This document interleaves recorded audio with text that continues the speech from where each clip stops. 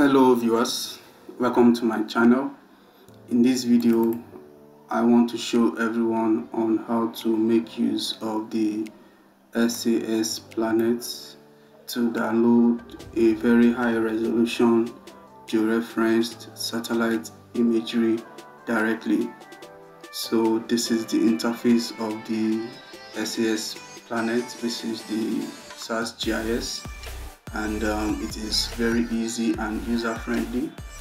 We have the operations tab where you can create shortcuts and do some other things. We have the view tab, we have the source. So if this is your first time making use of this software, make sure you check on internet and click so that you can have access to some mapping features. So we have the maps tab, and you can see these are the different things under the maps tab.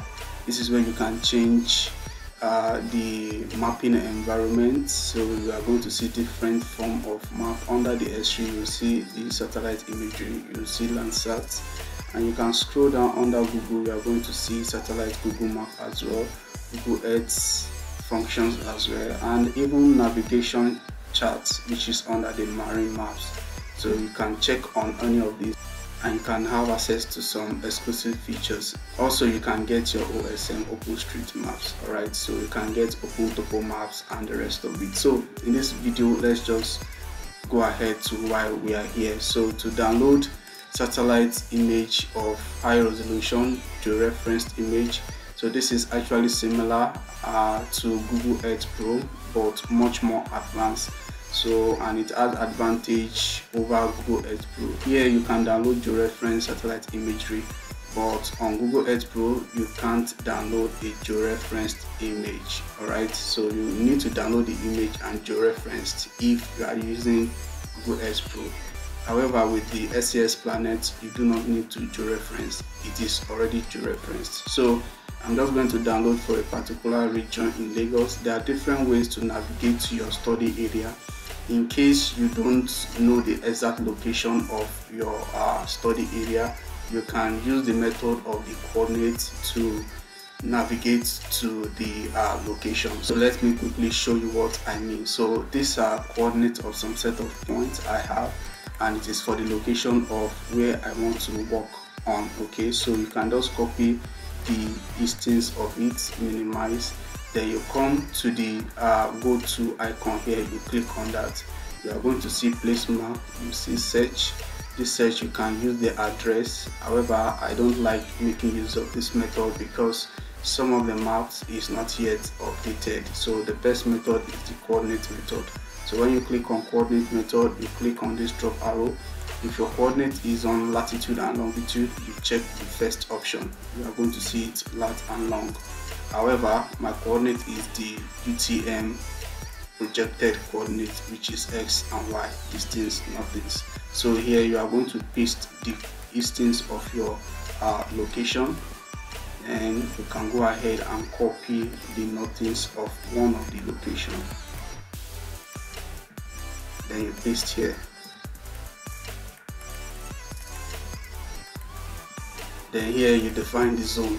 Okay, so the zone I am working with is zone 31. If yours is zone 32, you edit to zone 32 in uppercase letter, and that is all it. So when you are done with this, make sure your system is connected to an active internet.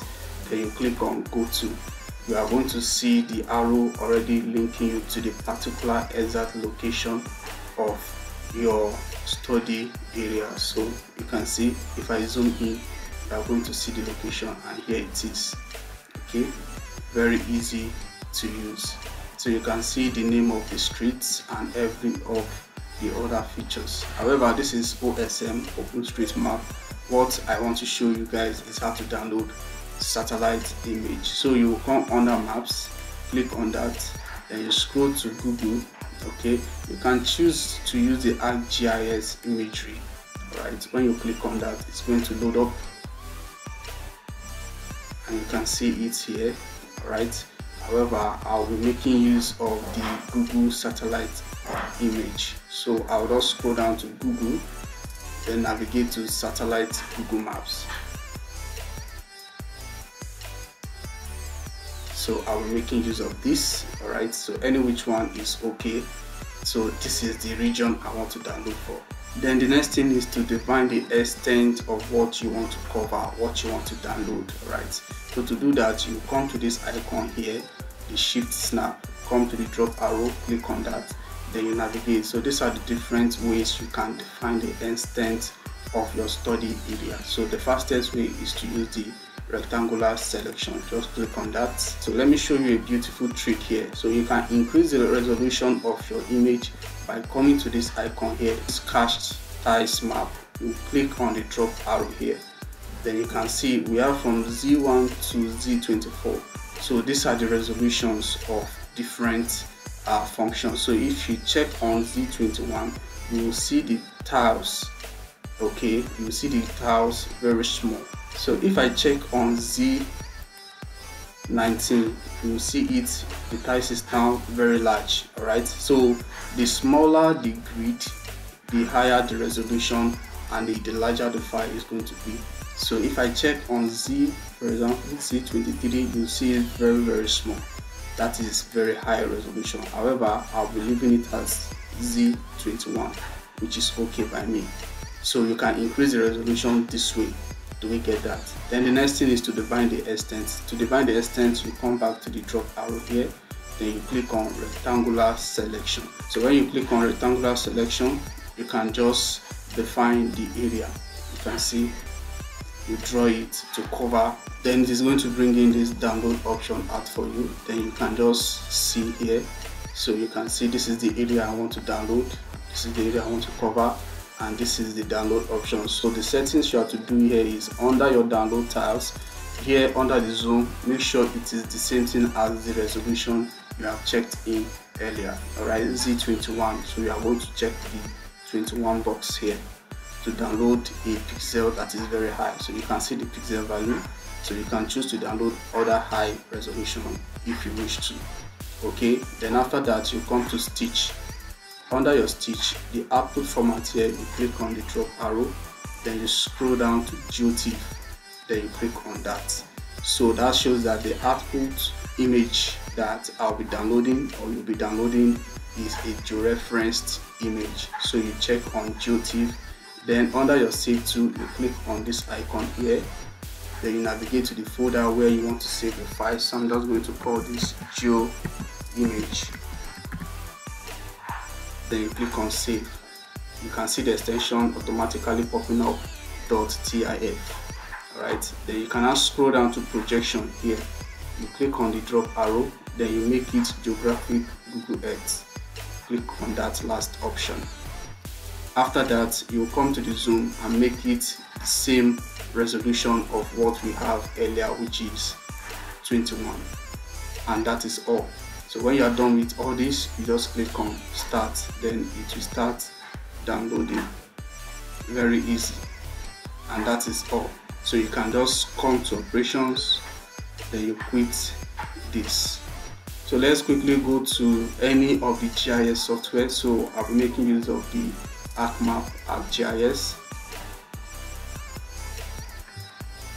Then on your ArcGIS environment, you come to your layer, you make sure you set the coordinate reference system of your layer by coming to layer here, right click, come to properties, and you scroll to coordinate system. If yours is on general, come to coordinate system, then you set it as the same coordinate system that your georeferenced image that you downloaded from the SAS planet is on. So it's under the projected.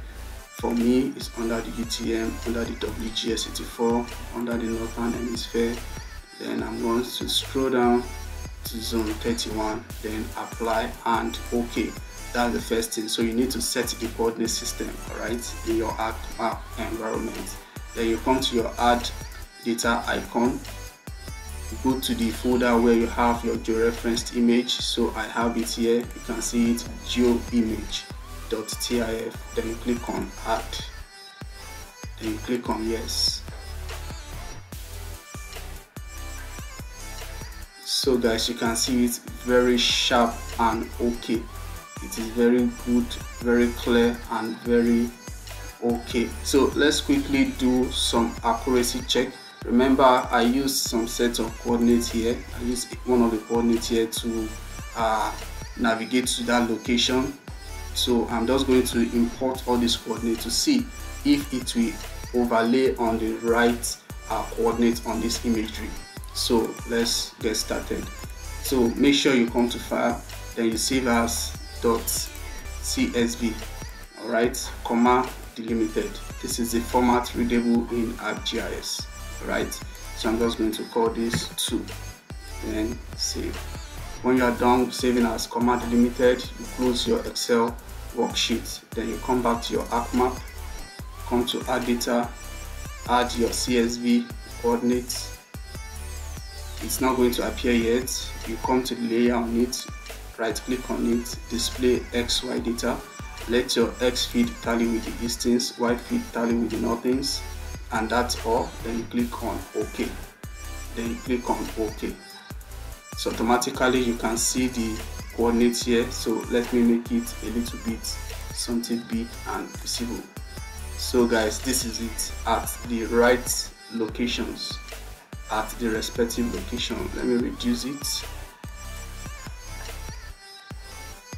So these are the coordinates and it is overlaid at the exact coordinates. So this is the beauty of using the SAS Planet to download high resolution satellite images without any stress. So guys, in the next video I'll be showing you on how to download OpenStreetMap, which is the OSM, in subsequent times. So I'm going to show you how to do your setup and download freely. Okay, so it's very user friendly, easy to use without any stress. If you find this video helpful and informative, please do well to hit on the subscribe icon, as well as turn on the notification on this channel to keep getting valuable tutorial freely. See you in the next video.